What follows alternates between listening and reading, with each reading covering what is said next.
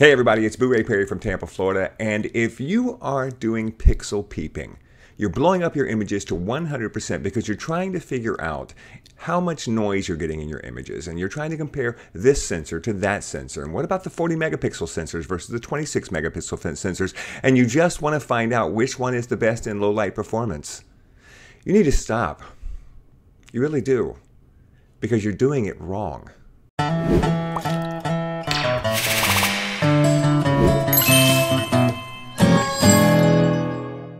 Before we get started, be sure and check out my podcast. It's called Photobomb. It's available anywhere that podcasts are found. I have a group on Facebook. It is called Pro Photo Talk with Booray Perry. Join the community there. And follow me on Instagram at Booray Perry.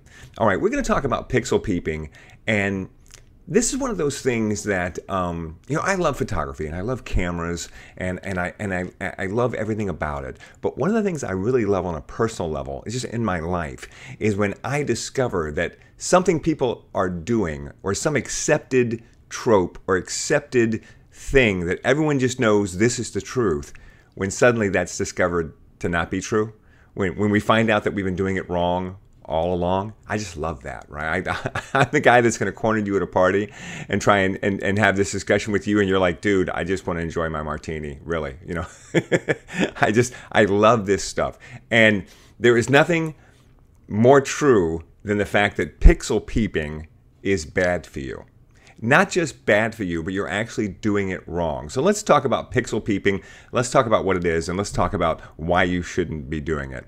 So pixel peeping usually refers to when you want to compare one image to another image. You want to look at the sensor, and you want to see which one of these sensors works the best in low light. Which one has the most grain or the most noise. So you put a picture in your computer, and you blow it up to 100% so you can really get in there and look and see how much noise is in the image. Now, I'll show you an example. I have a Fuji 40 megapixel sensor, the brand new sensor on the X-H2, and I also have the 26 megapixel sensor, and this is the sensor on my X-T4. So the question is, which one of these sensors works best in low light? So let's take a look at two images. We're going to blow them up to 100%, and we're going to take a look at these two images and figure out which one has got the most noise and the most grain. Now, this is shot at 3200 ISO, and if you look at these two images, I think, at least when I look at it, especially if you look at the green area on the chewing gum box, it seems to me that the X-T4 has better low light performance than the X-H2. Right? It's pretty obvious, I think, at 3200. You can see it even more if you look at it at, say, 12,800. You can really see it a little bit more there. But the X-T4 definitely has better low light performance than the X-H2.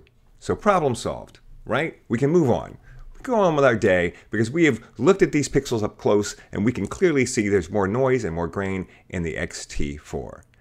But here's the thing. We really can't, because we're not doing the test correctly. We're not doing it properly. So let's talk about sensor size. Let's talk about a 40 megapixel sensor versus a 26 megapixel sensor. You cannot look at these two images at 100% and then compare them, because it's not a true comparison. So think of it this way. Two sensors, right? Over here, we'll put this one on this side. Over here we have the 40 megapixel sensor, and over here we have the 26 megapixel sensor. Now, these are not the sensors. The sensors are the same size, but what I'm talking about is the size of the image that comes out of the sensor. So the image that comes out of the 40 megapixel sensor is going to be bigger because it's 40 megapixels, right? So it produces images that are bigger. And when you blow them up to 100% in your computer, the image blows up really big. It blows up literally bigger than your computer screen can show. So you're looking in at just a small piece of the image. It blows it up bigger. And when it does that, you're looking at two different pictures now and comparing them, and one of them is bigger than the other, and you're looking at them from the same distance. Now think about that for a minute. I'm looking at this picture, and then I'm looking at this picture. Which one of those pictures do you think is going to look better to me? Well, it's going to be this one. It's going to be the smaller one.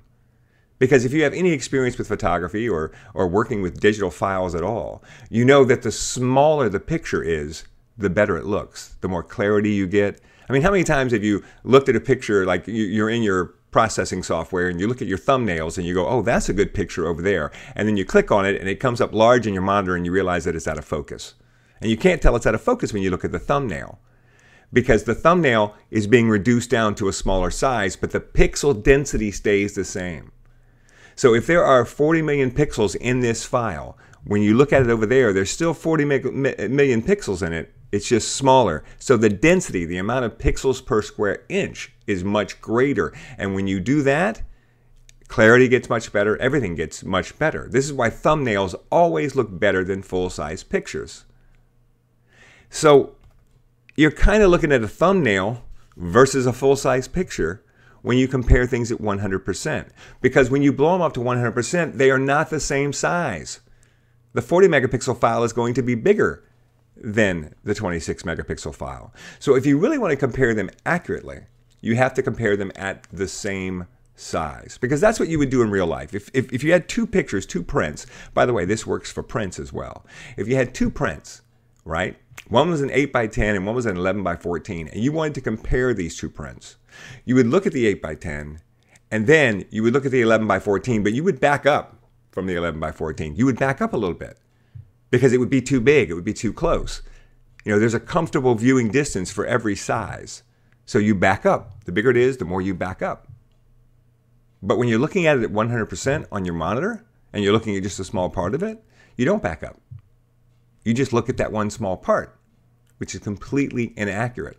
So let's look at these pictures again. Instead of blowing them up to 100%, let's have them be the same size. So now I put these two pictures side by side, same two pictures we just looked at a minute ago. We conclusively decided that the XT4 had better low light performance than the XH2. Now let's look at them. Does it still look that way? Look at the area of the green. Look at the noise. Now, not so much. Not only is it not so much, but I think the XH2 actually looks better. I think the 40 megapixel actually looks better than the 26 megapixel image. How can that be?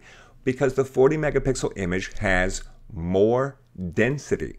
There are more pixels per square inch. You are kind of looking at a thumbnail when you look at the 40 megapixel version compared to the 20 megapixel version, because it has been reduced more.